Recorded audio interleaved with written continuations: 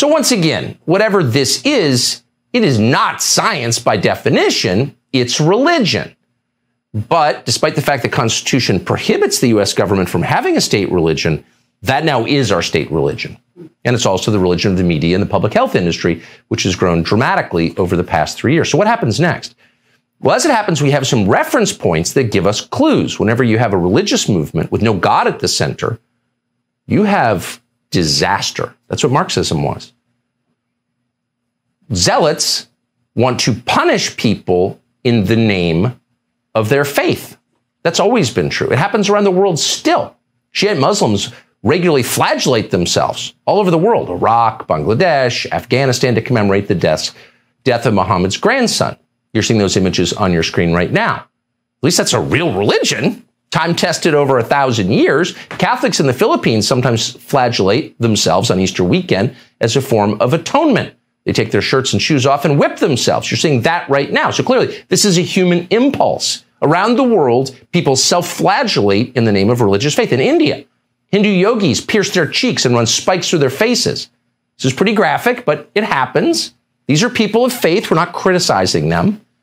We're just saying this is a feature of religion. But at least there's a God at the center of it.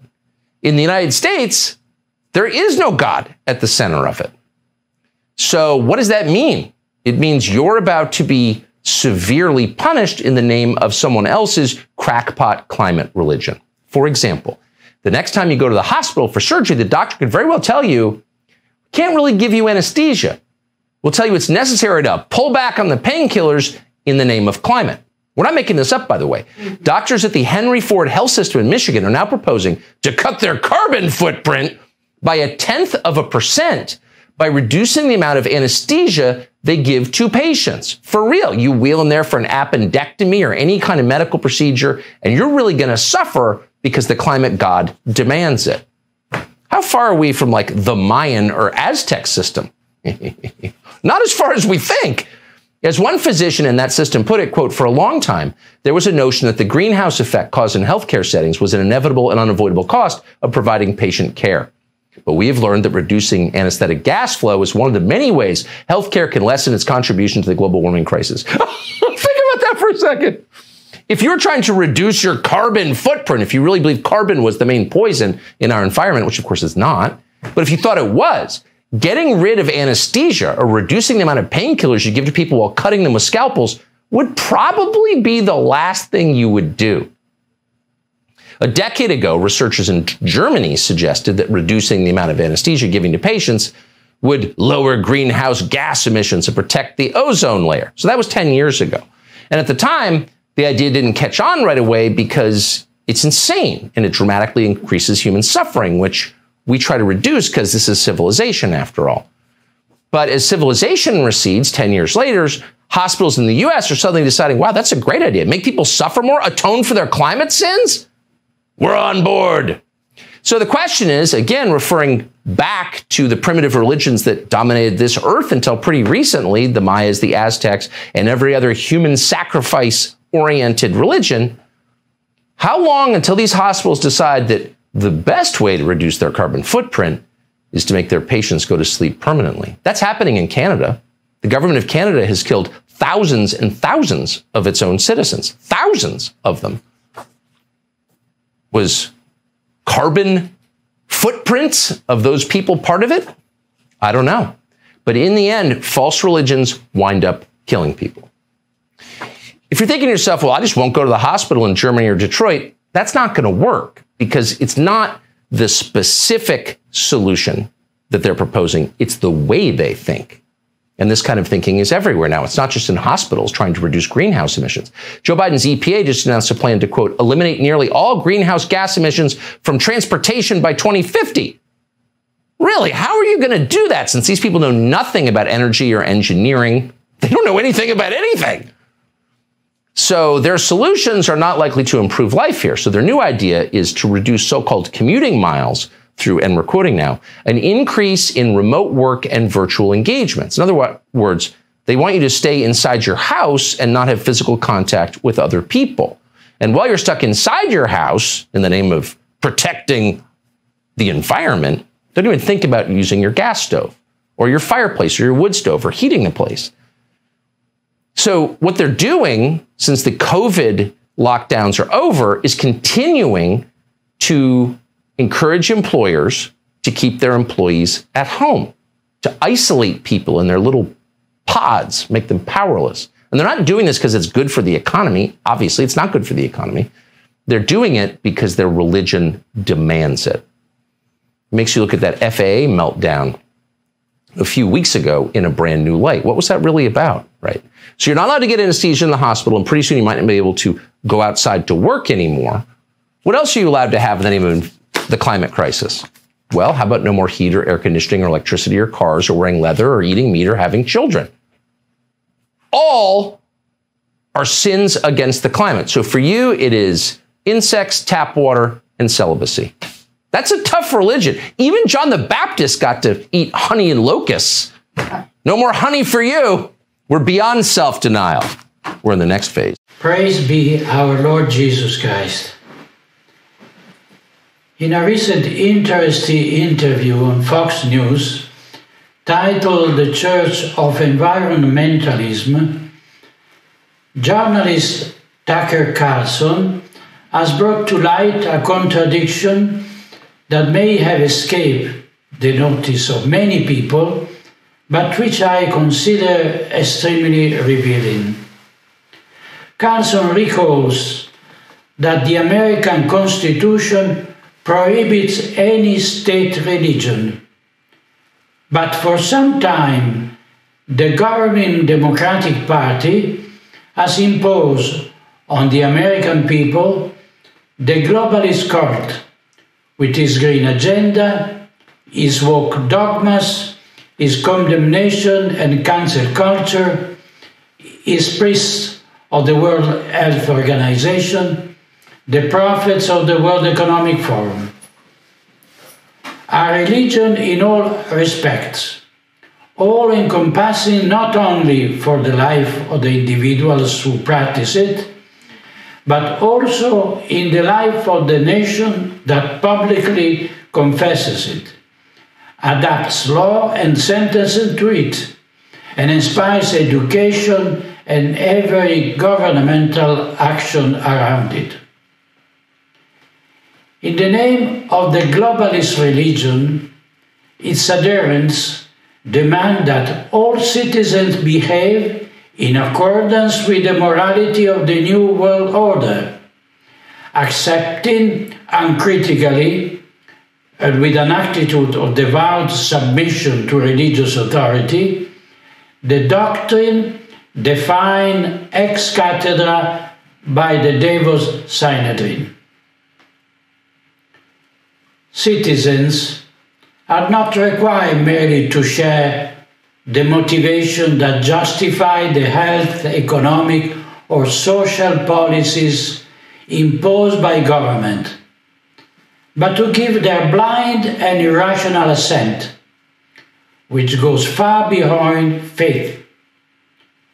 For this reason, it is not allowed to contest the psycho-pandemic, criticize the management of the vaccination campaign, argue the groundlessness of climate alarms, oppose the evidence of NATO's provocation of the Russian Federation with the Ukrainian crisis, ask for investigation into Hunter Biden's laptop, or the electoral fraud that prevented President Trump from remaining in the White House, or refuse to stand by as children are corrupt with the LGBTQ obscenities.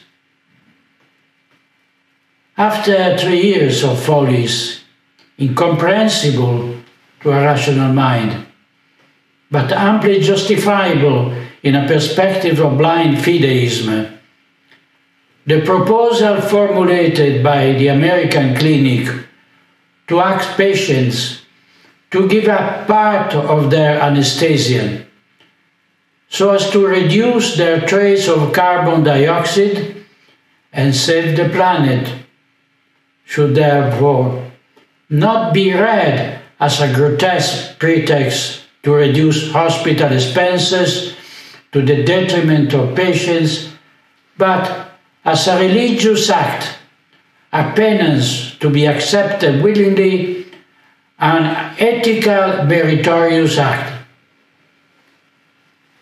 The penitential character is indispensable in this operation of forced conversion to the masses, because it counterbalances the absurdity of the action with the reward of the promised good. Wear the mask, which is useless, the citizen, religious adherent, has made his own gesture of submission, has offered himself to the divinity, the state, and the community. A submission confirmed with the equally public act of vaccination, which represented a sort of baptism in the globalist faith, the initiation into worship. The high priests of this religion have even reached the point of theorizing human sacrifice by means of abortion and euthanasia. A sacrifice required by the common good, so as not to overpopulate the planet, burden public health, or be a burden on social security. Even the mutilation to which those who profess gender doctrine are subjected, and the deprivation of the reproductive faculties induced by homosexuality are nothing more than forms of sacrifice and immolation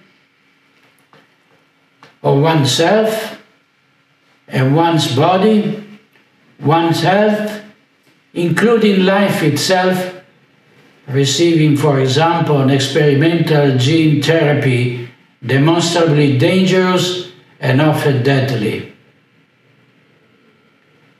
Adherence to globalism is not an optional. It is the state religion, and the state tolerates no practitioners to the extent that their presence does not prevent society from exercising this cult. Indeed, it is presumption of being legitimized by ethical principles to impose on citizens what represent an incontestable superior good. The state also obliges dissenters to perform the basic act of globalist morality, punishing them if they do not conform to his precepts. Eating insect and not meat, injecting drugs instead of practicing healthy life, using electricity instead of gasoline, renouncing private property and freedom of movement, enduring controls and limitation of fundamental rights, accepting the worst moral and sexual deviation in the name of freedom, renouncing the family to live isolated, without inheriting anything from the past and without transmitting anything to posterity, erasing one's identity in the name of political correctness, denying the Christian faith to embrace woke superstition,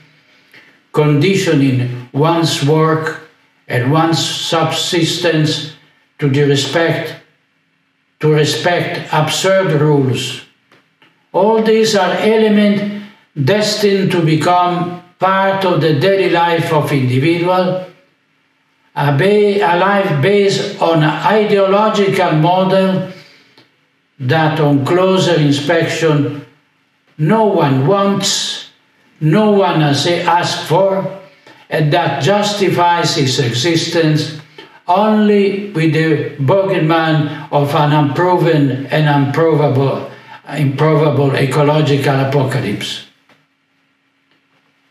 This violates not only the much vaunted freedom of religion on which this society is founded, but want to lead us step by step, inexorably, to the point of making this cult exclusive and the only one allowed. The Church of the Environmentalism defines itself as inclusive, but does not tolerate dissent, does not accept dialectically engaging with those who question its dictates. Those who do not accept the anti-gospel of Davos are ipso facto heretics and must therefore be punished, excommunicated, separated from the social body, and considered public enemies.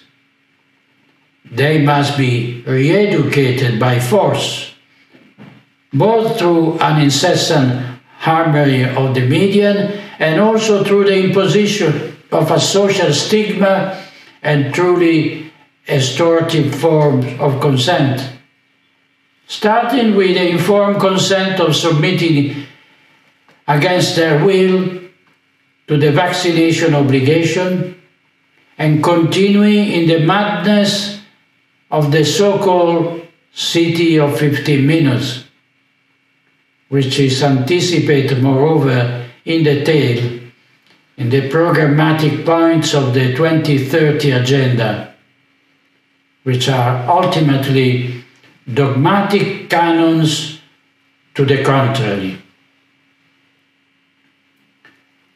The problem with this disturbing phenomenon of mass superstition is that this state religion has not been imposed de facto only in the United States of America, but it has also spread to all the nations of the world, of the Western world especially, whose leaders were converted to the globalist world by the great apostle of the Great Reset, Klaus Schwab, its self-proclaimed Pope, who is therefore invested with an infallible and incontestable authority. And so, as in the Annuario Pontificio, we can read the list of cardinals, bishops, and prelates of the Roman Curia, and the dioceses spread throughout the world. So on the website of the World Economic Forum, we find the list of prelates of globalism, from Justin Trudeau to Emmanuel Macron, discovering that not only the president and prime ministers of many states belongs to this church, but also numerous officials, head of the international body, and major multinational corporations, and members of the media. To this must also be added the preachers and the missionaries who work for the spread of the globalist faith, actors, singers, influencers, sportsmen, intellectuals, doctors, teachers. A very powerful, highly organized network, widespread not only at the top of institutions, but also in university and courts, in companies and hospitals, in the peripheral bodies and local municipalities, in cultural and sport associations, so that it is impossible to escape indoctrination, even in a provincial primary school or in a small rural community. It is disconcerting